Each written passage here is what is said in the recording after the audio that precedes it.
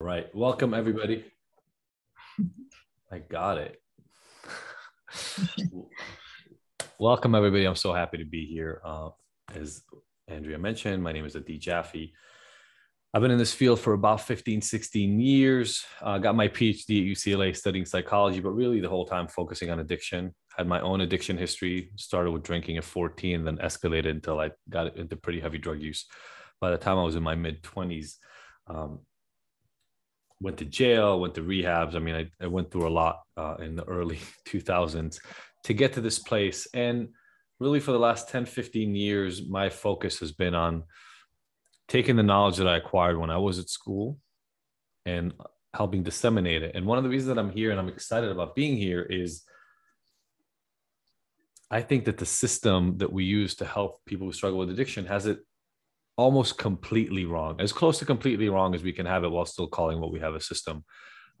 And I do a lot of the work that I try to do, both in training professionals and in talking to people like you, to dispel those myths and break apart the system on a big level, right? By training people and offering alternative ways of looking at this.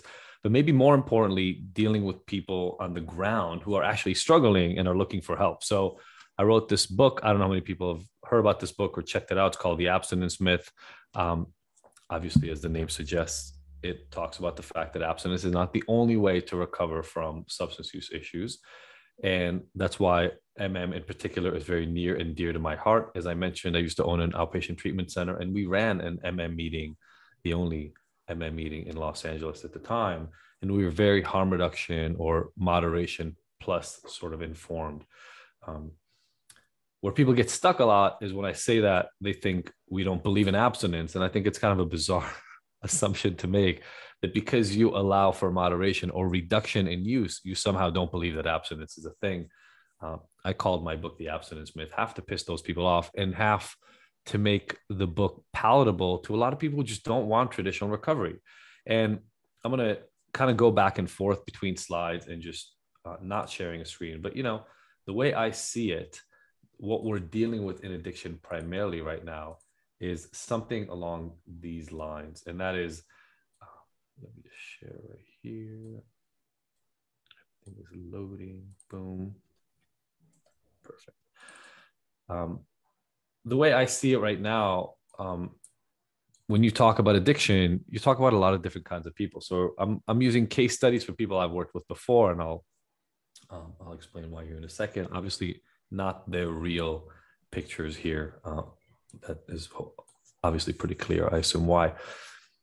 So this is Melissa. I write about her in the book. Melissa was an Orange County housewife, came to me saying, look, I'm an alcoholic. I need help. I've been trying to slow down or quit for years. It's not working and it's ending my marriage. Ex-sorority girl married the guy that she met in college, very successful businessman, lived in a beautiful Orange County house, 3 kids with the pool in the back and the cars and the Range Rovers and all the stuff, and had been drinking to the point where she became a closet drinker, literally, right? Vodka hidden in her shoes in the closet during that relationship. And she had then tried to cut back and it didn't work, and then was hiding it and it got caught, and eventually had tried to stop for a number of years unsuccessfully until she eventually came to see me. This is in that old treatment center. Next up, how do I advance these slides? I don't know Google Slides as well. Sorry. Okay. Next up, again, I apologize, not his real picture, but we'll call this guy Chris. Chris was a rugby player, 6'5", just almost like the opposite physically than the way Melissa presented herself.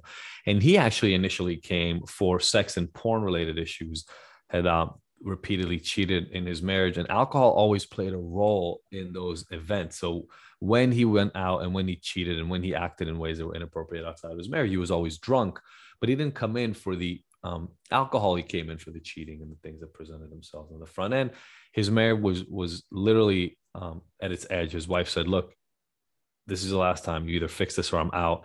And she gave him rehab as an option where he could spend, I think it was $45,000 or $50,000 for a month.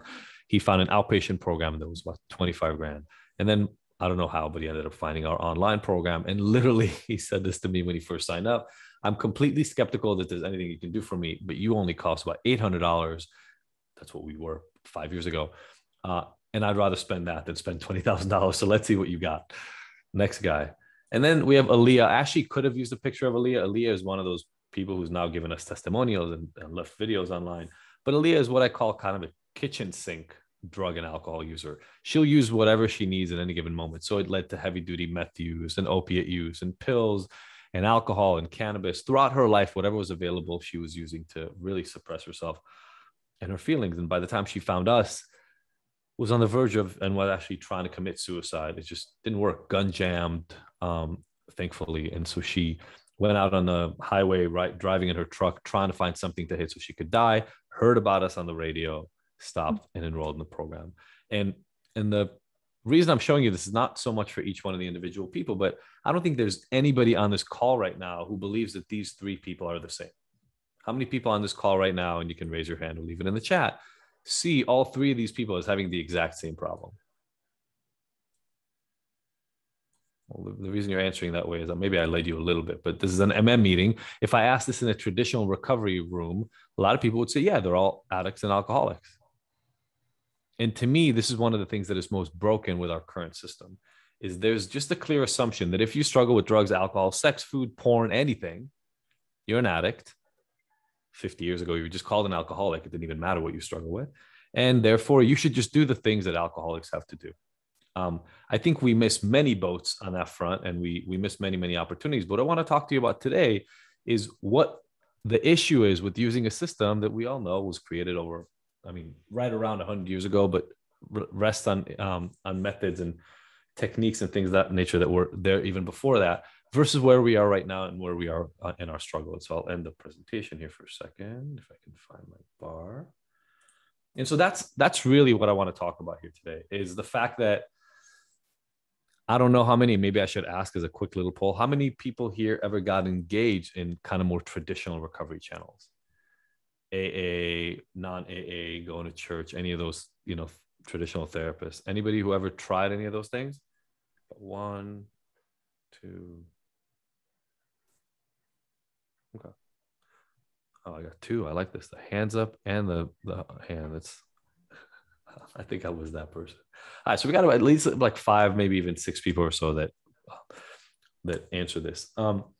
If you have ever tried that stuff, you know how limiting it could feel, because no matter what answer you give, no matter what experience you share, it all gets filtered through a specific lens. But we know, and when I say we, I mean the people who study addiction and drug use issues and alcohol issues, we know that there are really complex factors. And in the book, I talk about it, but even in the treatment world, if you've ever been to treatment, they talk about biology, psychology, and environment, at least.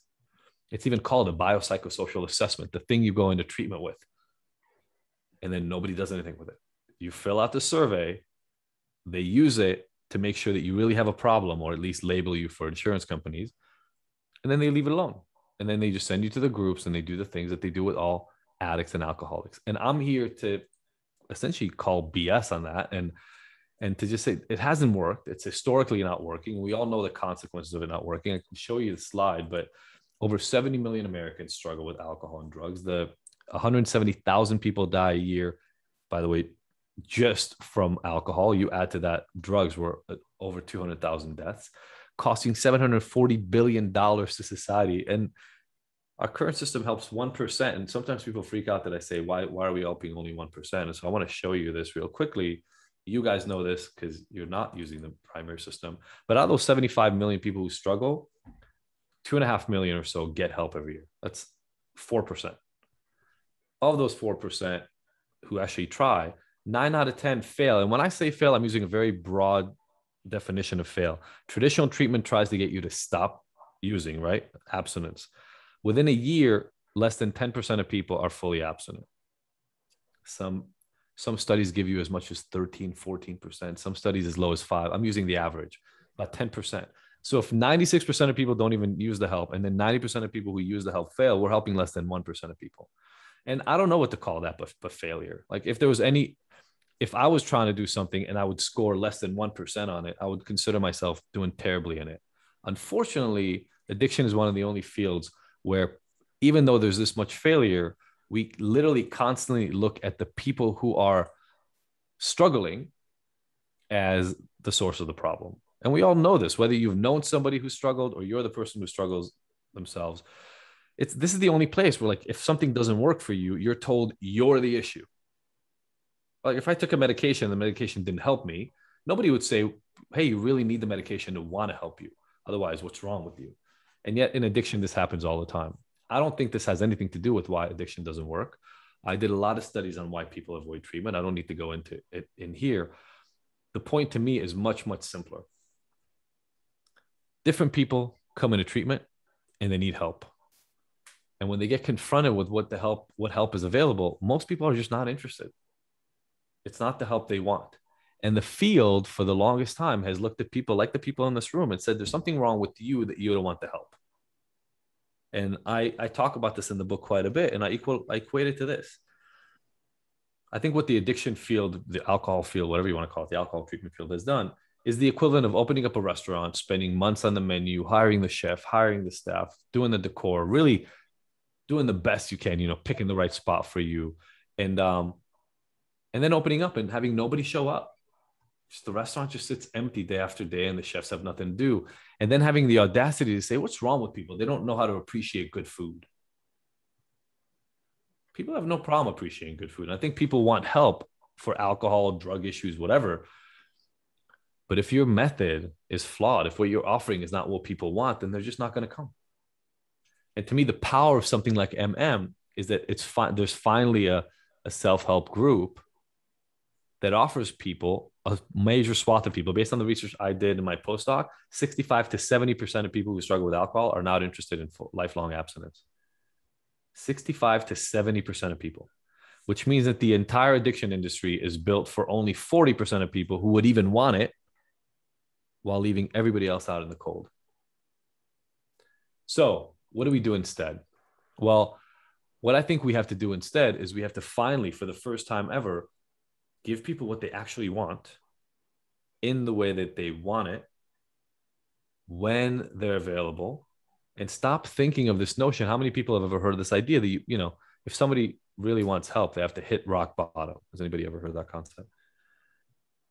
I think that entire way of thinking came about because the system sucks so badly. It's so painful for people to engage in that, yes, of course, to leave your family behind, pay $40,000 to go away somewhere for a month, and, live with a bunch of people you've never met before in your life, you have to be pretty miserable. Before COVID, when I used to give these trainings professionally, I would be in front of a bunch of counselors and therapists, and I would say, I have an offer for everybody here. If you give me $60,000 when this session is done, and then you come with me, I have a month of incredible adventures for you. It's going to be the best month of your life. It's going to be so incredible. You're going to go home at the end of the month and tell everybody that they have to do it because it's the best thing ever. How many people are willing to leave with me and give me $60,000 the next month? I never had a single taker. And by the way, I would figure out how to make this a really great month for them for $60,000. I don't make that much money doing what I do. For 60 grand, I'd give them the best month they've ever had. Nobody would ever take me up on it. Why? Because nobody wants to spend that much money. I don't even know how bad your life has to be. I mean, I know I got arrested for it. Your life has to be as bad as you can imagine it to decide that you're going to leave everybody behind for 30, 60, or 90 days. And even intensive outpatient treatment is 12, 15 hours a week. It's a nightmare. So nobody wants to do it. But I think there's a much, much easier, much better way to do what we need to do in reality. And so for that, I'll share a little bit here. And that is this. I studied addiction when I got my degree, the neuroscience of it, what works and what doesn't in treatment. We know a lot about alcohol and drug use. We really, really do. So in terms of statistics, we've had tens of thousands of studies. We know how early what you drink and how long you've been struggling with drinking and the quantity, how they affect you. We know the impact on the brain. We understand really, really well what happens to the brain after long-term drinking, what happens to the brain developmentally for alcohol and even cannabis and things of that nature. We know what it takes to instill habits in people. We also have a lot of people who really, truly want to help. There are hundreds of thousands of people who work in this industry in the US. I really do believe that most of them want to help. I believe they got into this field for the right reason, right? They see people struggle. Maybe they've struggled before, like I have. and they really want to be out there and help. And especially for those of you who've tried treatment before, there's still the same thing that happens in every treatment center. And that is, you have all this knowledge over here on the left, big knowledge about addiction. And then when somebody shows up, Melissa or Chris, they show up to treatment, nobody knows what to do with them. And because we don't know specifically what to do with any one of you on this call right now, the answer for most treatment historically has been, well, just go to that group. We're going to do the same thing for everybody because we just don't know what to do differently. And I know only a few of you said that you've kind of been to treatment officially, so this might only apply to some of you. How many of you ever find yourself sitting in a group? You wanted help. You wanted things to get better. You were sitting in a group and you look around and you listen to the stories of people talking. You're like, I have nothing in common with any of these people. What am I doing here?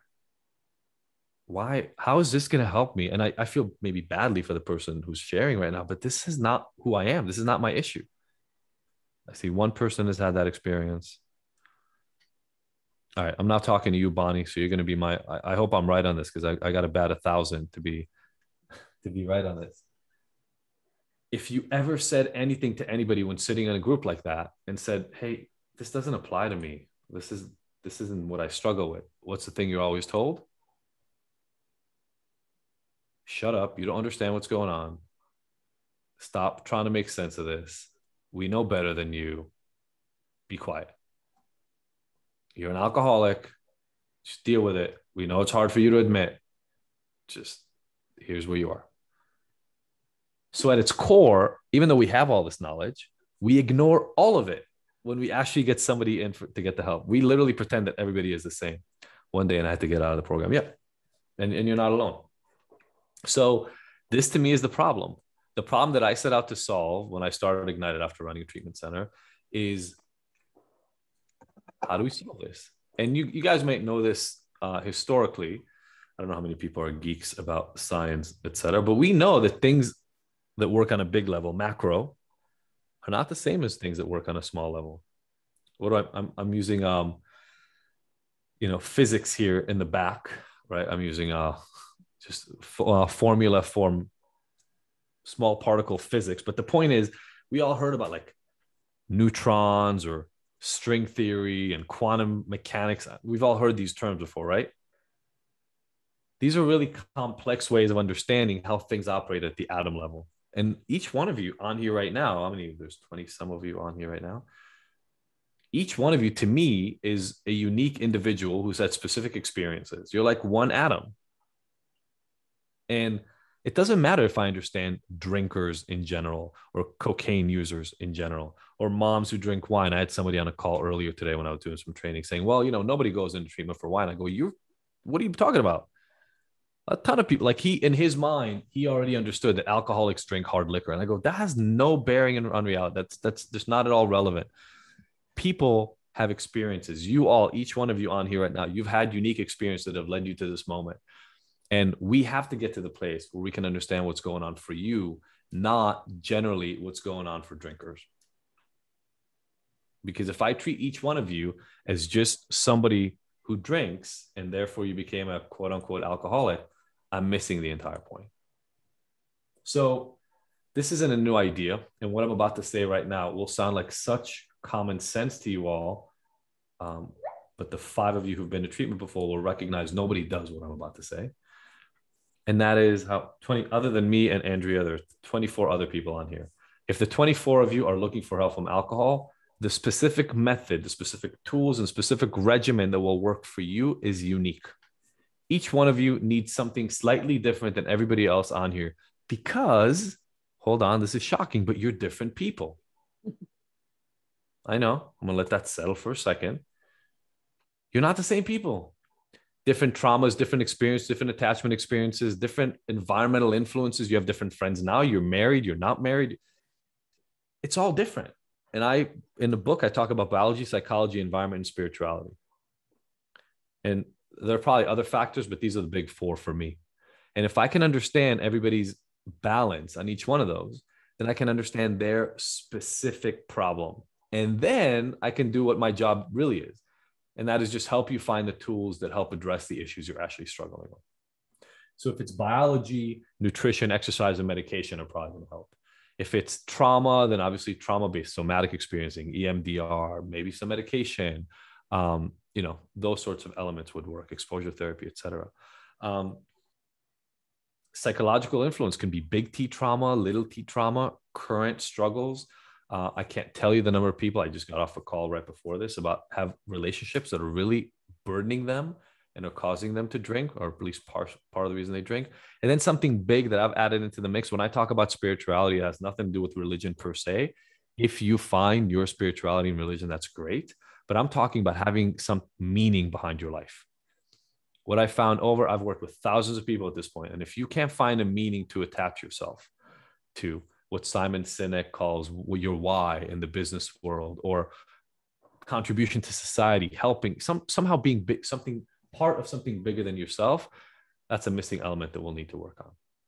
But my job is never for any one of you on here right now to tell you what you struggle with, but rather to ask questions and understand, and then help you figure out your balance. And once we figure out your balance, there's a word for this. It's called adaptive treatment. I try something, we see if it works. If it works, we keep giving you more of it, and maybe we try something else, or we add some other elements. If it doesn't work, we switch you to something else. Mind-blowingly complex, right? The idea that everybody needs something different. But as much sense as it makes to us, having run a treatment center and having known dozens of people who run other treatment centers, I do have to tell you, it's near impossible to do it in person. Because again, there's 20 some of you on here right now. And if each one of you needs something different, how do I even do that in a residential rehab? What do? I have 25 therapists running around and giving everybody individual care.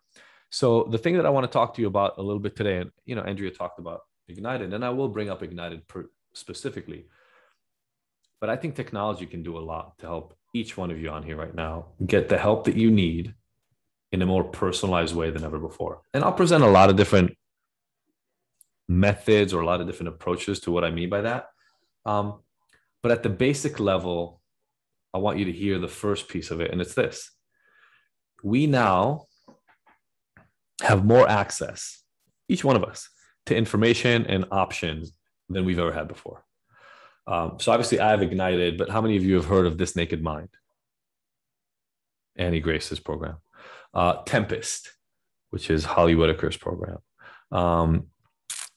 There are a couple of these specifically for men, but those are kind of maybe two of the bigger ones. My friends at Cutback Coach have a texting app that allows you to kind of monitor your drinking. There are a lot of options now, options that didn't exist before, and you didn't have as easy an access to them than, even 5-10 years ago. The hardest thing about the conversation that we're having right now is letting go of the urge to believe what everybody else thinks is true about people who struggle with drugs and alcohol. What do I mean by that? There's this thing that operates in our brain called confirmation bias. Has anybody heard of this thing before? It's a really simple idea. It works. People have talked about the reticular activating system as being one of the brain systems that runs it, but your brain takes a lot of energy. And one of the ways that your brain organizes all the stuff, I'm sitting here talking to you, but there's another screen over here. I have a window to the outside world, and there's people passing by and cars driving. I've got other stuff around me. There's thoughts in my head. People are walking over my head right now because I'm at home and the kids are up. There's a lot happening. Your brain has to understand what to pay attention to, what matters, and what it needs to put most of its energy into. Does that make sense? So the way it does that is by paying attention more to the things that it believes are important. Very simple concept, but it creates a bias for all of us. How do you know what's important to pay attention to? What you were taught is important. So I'll ask the question in this way. How many people on this call right now have ever had a family member who became aware of your drinking issue? Any family member, I don't care, older, younger, peer, anything like that. Okay. A lot of us, right? We may be good at hiding it for a while. It doesn't always get hidden for forever. For how many of the people who just raised their hand was the answer clear for those other people? And that was, well, you have to quit drinking. Because people who struggle with alcohol have to quit drinking. Okay, I see a lot of people raise their hand. Those people who told you that, they weren't wrong from their perspective. the only thing they were told was that if somebody struggles with drinking, if they're an alcoholic, the only solution is to quit forever, right? So they just share their knowledge. They are right based on the knowledge that they have. They don't have any other knowledge. But then confirmation bias kicks in because they believe that the only way to deal with drinking is to quit drinking. Anytime that they find evidence that your drinking is causing you problems, they use it as evidence that they're right. But anytime that drinking happens without causing you issues, the evidence gets ignored because it doesn't reinforce what they're doing. And the same exact thing happens to you, whether you like it or not. One of the things we have to work on the hardest at Ignited is because a lot of our people have been to traditional treatment before, is that shameful voice. We have a saying at Ignited, F shame is one of our mottos. You have this shameful voice in your head that even if drinking is going better than it's ever gone before, there's that little voice that says, yeah, but you really shouldn't be drinking at all. You're screwing this up. Why are you even playing with this? Stop drinking. You know you're supposed to stop drinking. And that voice will just not let you win, even if things are going well. And Michael, I hear that hit home. I want to tell a story about that. This woman in our program, I won't use her name, but slightly older than I am, came in. She heard about Ignited. She had tried some medication, naltrexone specifically, and she was drinking 13 bottles of wine a week. That's almost 13 to 14. So about 2 bottles of wine a day. And had tried a lot of different things. This was the first time, the first year or so that she was really giving it an effort. So it hadn't been a long time, but she had tried, therapy, AA, and medication already before she found us.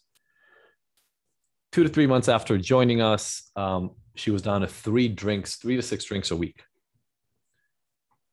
13 to 14 is about the equivalent of 5 drinks per bottle. So about 13 bottles is 13 times 5, right? It's about 65, 70 drinks.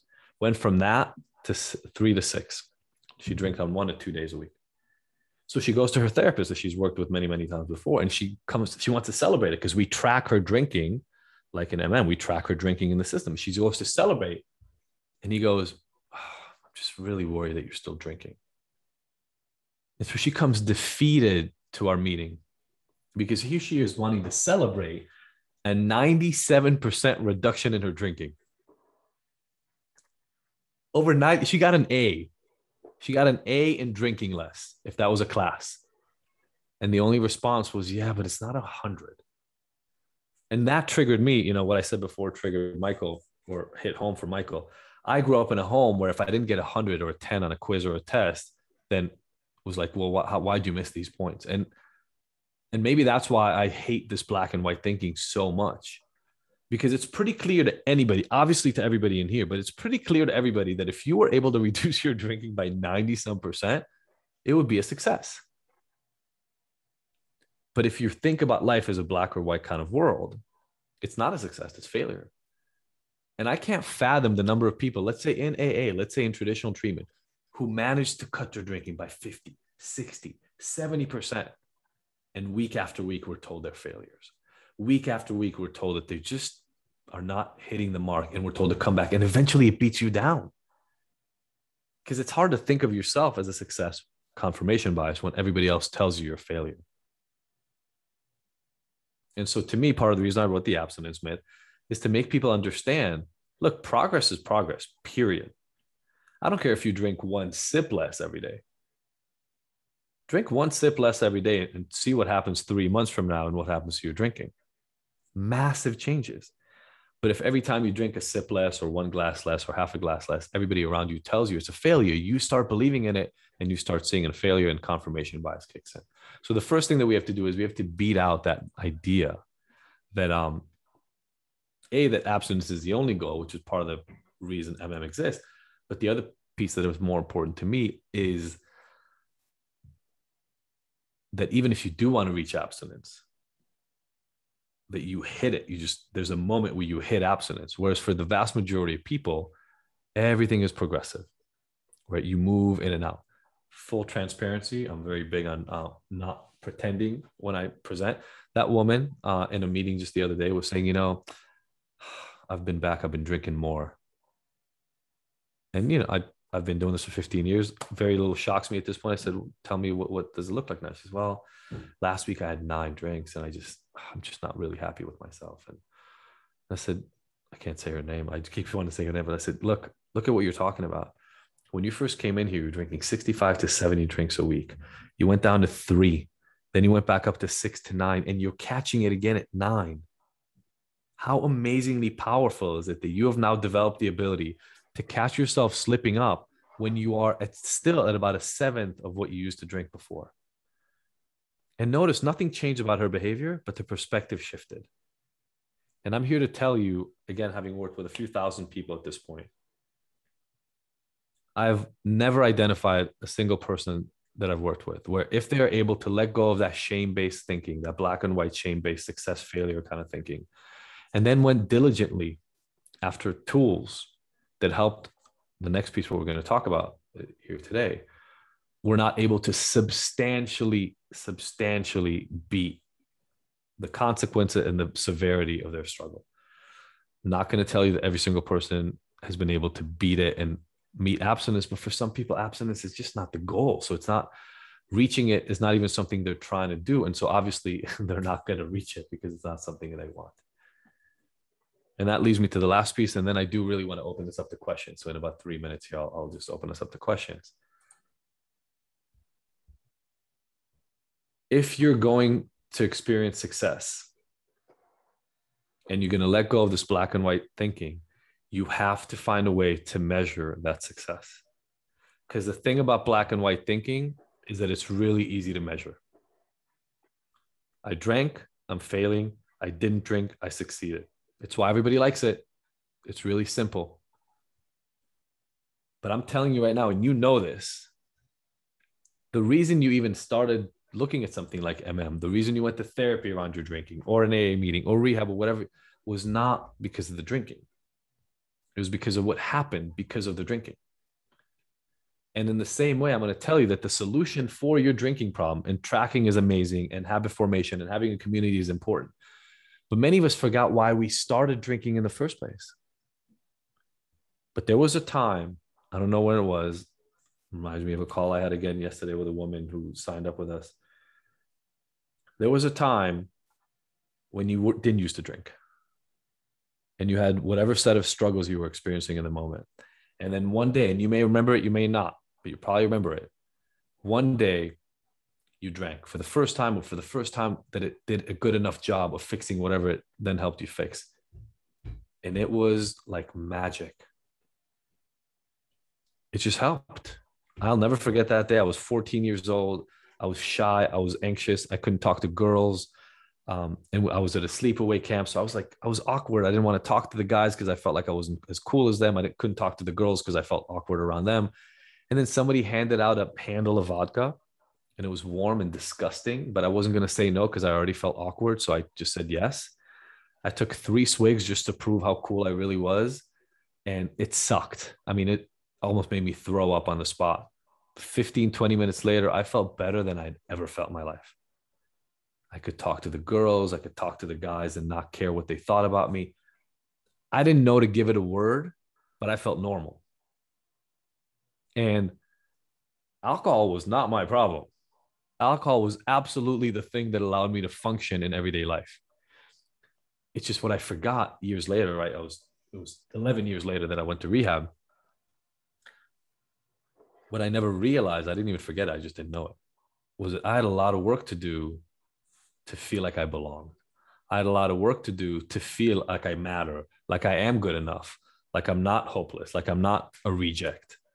I had to do all that work later, all of it. So for me, it got as far as meth was my drug of choice, but I just did everything I could to not feel those feelings of lack of belonging, worthlessness, etc. And I don't know what it is for you. It's not the same for everybody, right? We're all unique, but you all found a solution. And the way we work at Ignited, at least, is that the work that we need to do is really not on the drinking. It's nice to drink less because it makes you more aware and it makes you remember better and it improves your health. But the work we need to do is on the much more basic elements of your core being that have felt less than, have felt unworthy, have felt anxious, depressed, hopeless, or whatever the correct, traumatized, right? So many people I work with have a deep trauma in childhood, pretending for a second that somebody, I had Aaliyah, and she talks about it publicly, so I'm not discovering incest and then multiple abusive sexual relationships, to tell, and by the way, including her mom giving her to people who were producing porn when she was a teenager for drugs, to tell a woman like that she's sick because she has a drug problem is completely ignoring who she is as a human being. And I don't know what each one of your stories are, but they're unique, right? There's 25 of them on here. But I promise you one thing. If you walk all of us in here step by step through how you got to this moment, every single person on this call would understand exactly why you drank the way that you drank. And so whether, the reason I love MM again is it gives people who want to get better a place to go and explore what that means for them. And my ask of you as I open this up for questions, whether ignited is the route for you or not, I care a lot less about. What I want you to hold on to dearly is a day where you drank too much, a day where you drank when you said that you weren't going to, a week where you blacked out. All of those, you can look at them as lapses, but the most important thing to do is do the best job you can learning what didn't work, what went awry in that situation. What can you focus on to make better the next time? What can you change in your life and in your circumstances? If you become diligent about that, there will come a day where you will look back and go, oh my God, I haven't had one of those really heavy drinking days in a week, a month, a year, 2 years. And it'll look shocking to you, but it's because you did the work to learn how you needed to get there step by step.